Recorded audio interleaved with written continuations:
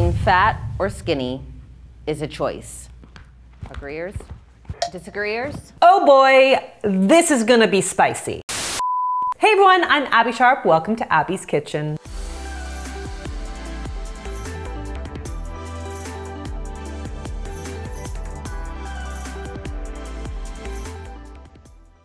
Today I'm going to be throwing down some hot takes on obesity, jumping off of the super controversial yet super fascinating panel discussion on the Jubilee series Middle Ground. A quick note that I am barely scratching the surface on this episode. I highly recommend you watch the whole thing in its entirety and check your beliefs and listen to the perspectives of those with different life experiences. For that reason, I ask that we keep the comment section here supportive. I am learning just as much as you are, so I encourage you to have an open mind and heart. My comments here are not to downplay the risks associated with obesity, but rather to apply the research that we have in this field to better understand the best and the worst ways to support change. Also, if you are not already, please subscribe to this channel for more evidence-based content and hit up my description for my free Hunger Crushing Combo ebook.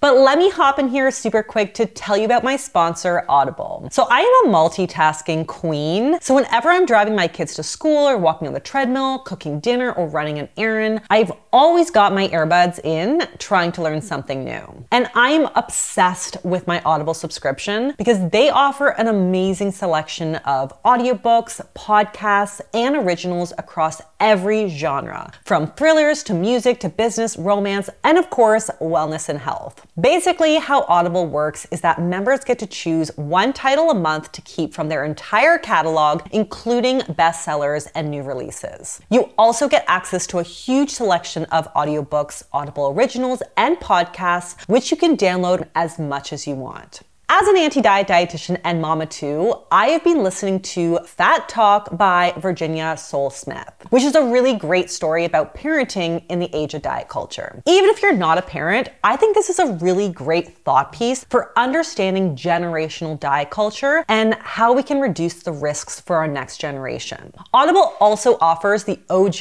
intuitive eating title in their roster. So if you guys are new here, this is a really great way to make your way through this essential resource. But if one of your resolutions this year is to learn new things or indulge in more storytelling, check out my link in the description. New members get to try Audible for free, so check out audible.com/Abbey Sharp or text Abbey Sharp to 500-500 to try Audible for free. Okay, so big question here. Is being fat or skinny a choice? Here's some highlights from the majority no's. Then I felt like once it reached a point where I was old enough to try to make my own choices, I made all of the wrong choices. I wasn't eating, and I was only eating like grapes and lettuce, and that was mainly because I was in a sport, and that sport just worked me out so hard. And it was to the point where I just was scared to eat. I didn't like it. I would only drink water. When you were eating grapes and lettuce, were you thin? I was the thinnest I could be. Were you still big though? I was still big. As a disabled woman, I can't do a lot of the things that people say, calories in, calories out. There's a thing called set points. There's a ton of research on it, that your body likes to be at specific weights. But I don't think skinny people go into this junk food aisle. They certainly do. Yes, they do. They eat a lot of junk food. Yeah. As you can see, for a lot of these folks, being the weight that they are does not feel like 100% choice. As one pointed out, there is something called set point or settling point weight theory, which is actually something that I've talked about in my video right here. But basically, set point theory suggests that our body's weight is kind of like a thermostat, where there's a passive feedback system in place between the size of our body stores and our energy expenditure. So our body naturally prefers a body weight range, and it's suggested that it's not terribly hard to move within that range, but to get outside of it and stay outside of it can be a huge feat. And that's because our body fights back with a range of compensatory mechanisms like reducing NEAT or subconscious movement, increasing our hunger hormones, and downregulating our metabolism. Our set point range is largely related to genetics, which actually accounts for about 40 to 70% of obesity risk, and also the state of our gut microbiome, which may be only partially within our control. So for example, little things like being born via C-section or being fed formula over breast milk can slightly increase your risk of being an obese adult. Obviously, fed is best, and all births are miraculous. So this is not any kind of judgment from me, but the science does show us that these early and pre-birth experiences can potentially affect our gut microbiome and how well we metabolize and utilize calories, all of which we covered in great detail in my video right here. Ditto with your mom's diet and weight gain rate while she was pregnant with you. And like, you're not even born yet, so you can't do about that. And again, I don't share this research to scare moms or shame them for their choices. These are very small factors in a very big picture to consider, so please, like, do not freak out. I'm freaking out, man.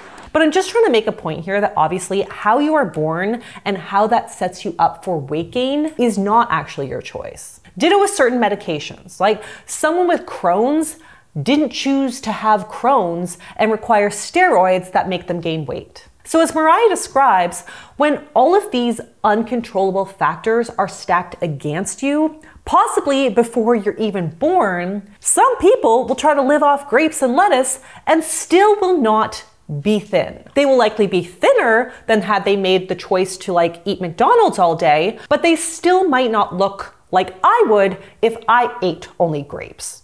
But let's take a look at some of the arguments suggesting that obesity is, in fact, a choice. Even with the genetics that cause you to want to eat more, the same solution is calories in, calories out. In most cases, for most people, being skinny or being fat is about willpower. It's about the environment you grow up in, sure, but who you choose to associate with, what sort of things you choose to listen to, who you choose to kind of have as your friends around you and support you. All of those things are choices that you can make. I do see an endocrinologist and I go see a doctor. It's a choice to do the requisite steps. It's a choice to go grocery shopping instead of going to fast food when it's easy. It's a choice when you're grocery shopping to go to the outer aisles and like not go into the bread section and not go into the junk food section. These are all choices.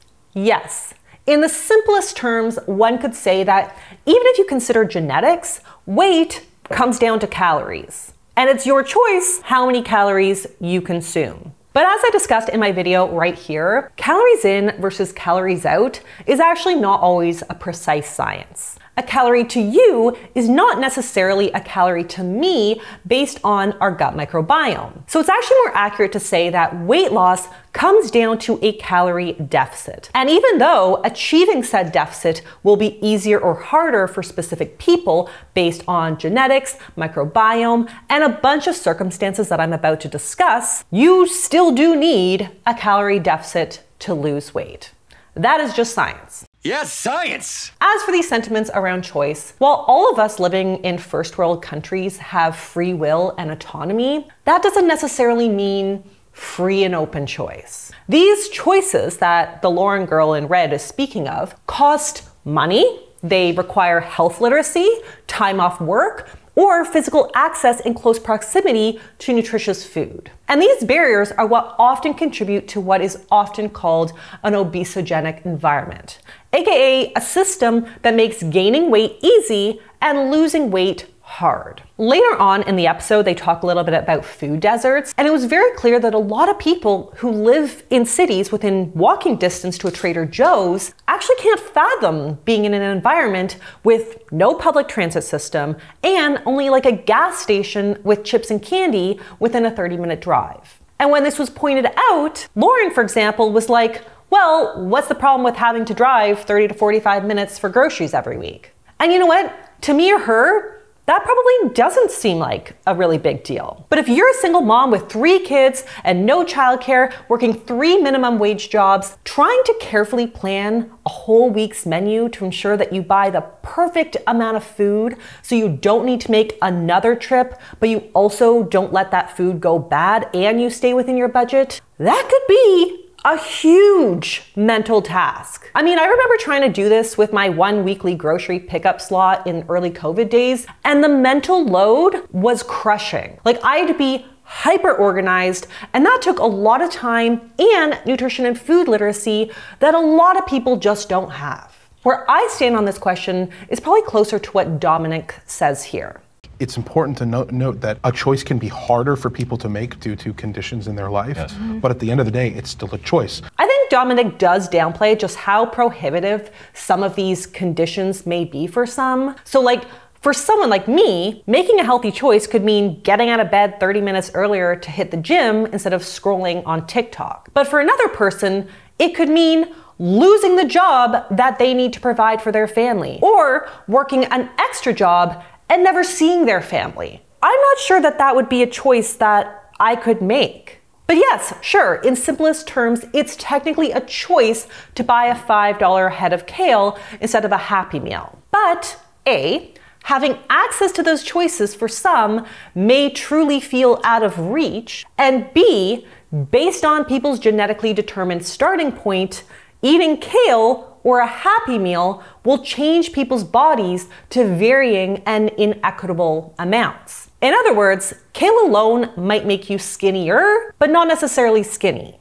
There were also some interesting arguments made about the role the media plays in contributing to this obesogenic environment. And again, our girl Lauren had some hot takes. And they're encouraging it with media. There's a big difference between the people who are telling people go out and get fat versus a Lizzo who's saying accept me the way I am. And then saying if you don't think that it's normal for a morbidly obese person to be wearing a G-string in the middle of public, then you're the problem. But what's the difference between a obese person walking around in a G-string or a bathing suit and a skinny person? I don't think that we as a society should be modeling obesity. But I'm not modeling obesity, I'm modeling the lingerie that obese people need to be able to have availability to buy. This conversation about Lizzo promoting obesity just by existing in a larger body and not hating herself for it or hiding really reminds me of the dangers of oversimplifying the human experience. You know, sometimes two things can be true. You can know that your health or your life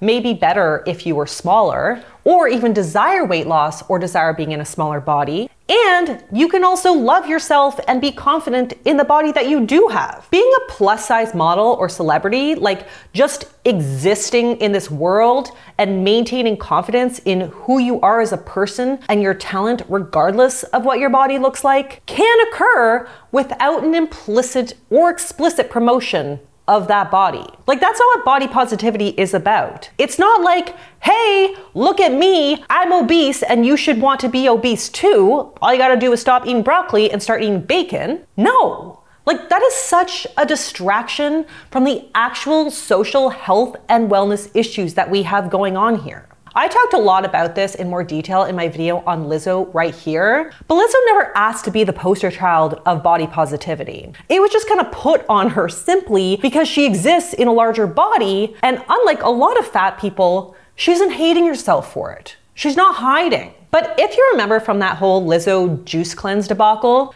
two things can be true. She can love and respect her body and exist in this world showcasing her amazing talent, and she can acknowledge that perhaps her life would be easier if she were thinner. There are 170 million overweight and obese adults in America. No one except some perverse fringe characters would actually be telling people, hey, stop being thin, be obese instead. And even if they did, are we really concerned that people would follow this gospel knowing how much society hates fatness? I'm not worried. I mean, based on my critical evaluation of the media messages I see online, I would argue that recommendations from folks on the other end of the weight spectrum are way more dangerous. Even when it comes to overeating or eating a ton of unhealthy foods a la the mukbang trend or eating challenges, most of these videos are coming from small body creators. I mean, remember the time that I analyzed the comment section of Always Hungry